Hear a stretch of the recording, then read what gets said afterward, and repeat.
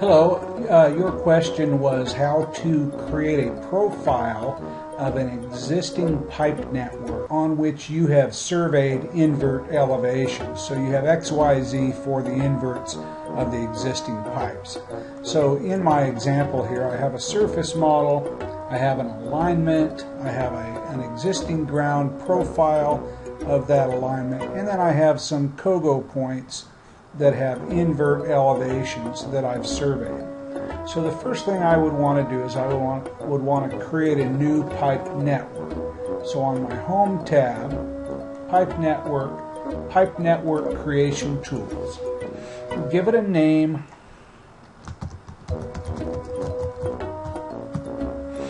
Set your parts list, layers, surface name, alignment to reference, any labeling if you want to apply labeling, etc.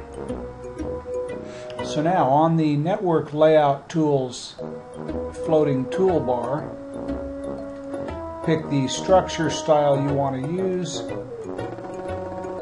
the type of pipe, etc. I'll just use 12-inch concrete, and I'll go here and tell it to draw pipes and structures. So Civil 3D asks me down here on the command line, specify the structure insertion point.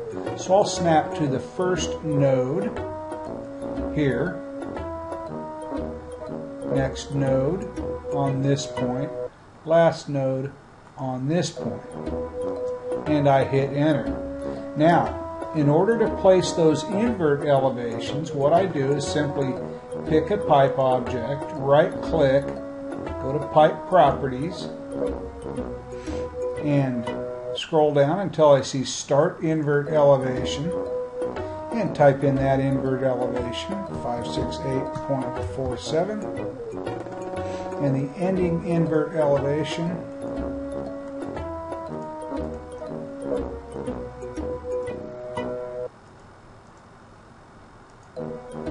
555.89.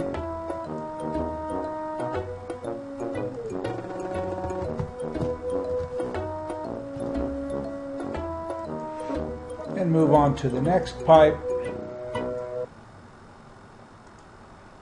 Right click, Pipe Properties,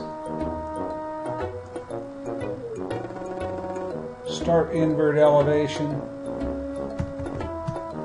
and this will be, I'll say this is a tenth below the incoming invert, and end invert 545.99.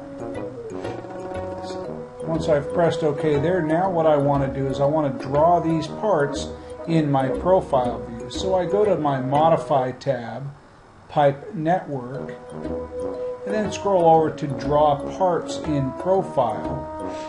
Civil 3D asks me to select the network, so I pick any part in the network and press Enter.